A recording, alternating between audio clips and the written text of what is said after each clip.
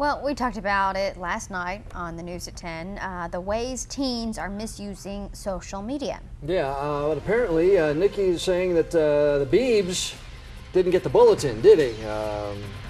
Yeah, well, he kind of actually posted something to Instagram that kind of landed him some hot water. Can't believe he didn't listen to us last night. I just can't. Anyway, the biebs used the photo sharing site to document getting pulled over by police. What? Yes. Now, the pop star was pulled over in his Ferrari, of course, in West Hollywood. And fame isn't everything, ladies and gentlemen. He did get a ticket for making an unsafe turn. Police say that his registration had also expired. Oops. I don't know. Isn't there someone who checked that for you if you're that rich?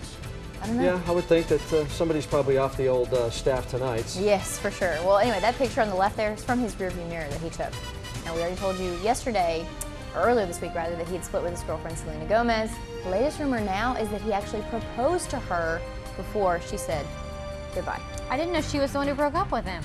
Well, that's, of course, internet rumors. Oh, okay. We don't know for sure yet. That's why it's trending. Exactly. It's on the internet. What happened? I need to On know. the interwebs. This No. changes everything. What? Yes.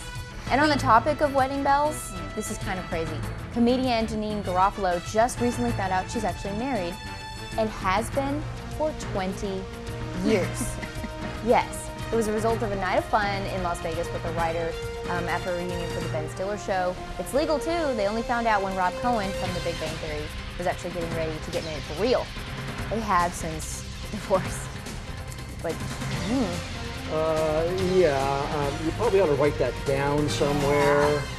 write it down, even if you can't remember it. Have somebody take a note for you. Put a sticky note on the refrigerator. Got married this past weekend. I know. In a She's got ties drive-thru. to Wilmington too. She's been in here. Oh, really? yeah. Quite a bit.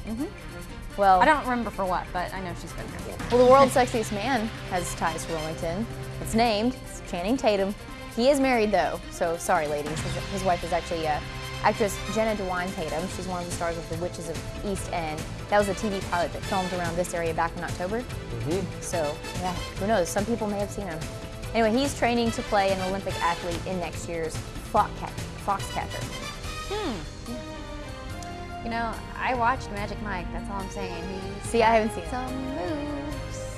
That's based on his Should I have life. admitted that? I don't know. I got dragged to the movie, to be honest, but he dances well. He had experiences dancing. That Yeah, was he based actually- on his life. I can see you getting dragged to the movies for that one, yeah. I did get dragged. I really did get dragged. I haven't watched a movie for a long Yeah, time. sure. Yeah. Okay. Anyway, Time for us to go to good break. story. Should we drag it a break too while we're at it? I guess if you're gonna make me go. I'll make you go to break. Nice. Aisha Scott's going to let us know the chances of running into some rain between now and the weekend. We are tired of the rain. I'm just saying. I'm tired of it too. I'm done. It's Okay. over.